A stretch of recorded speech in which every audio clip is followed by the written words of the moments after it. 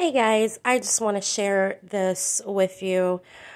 Been in my head for years, and I think it'll help a lot of you understand your energy.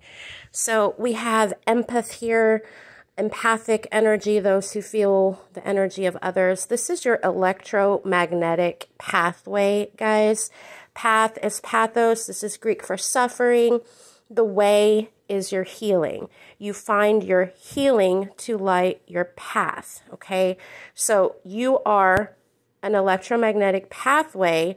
You are a ley line, guys, and you will draw towards you others' pain and suffering unless you ward yourself. Look, draw, ward. Okay, you are capable of drawing and warding yourself.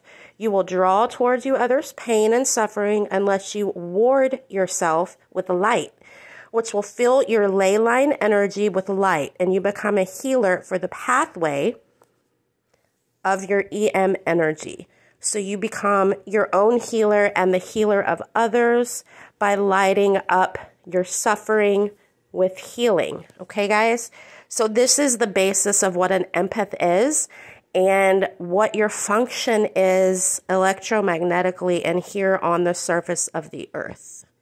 So I hope this helps. Love you guys.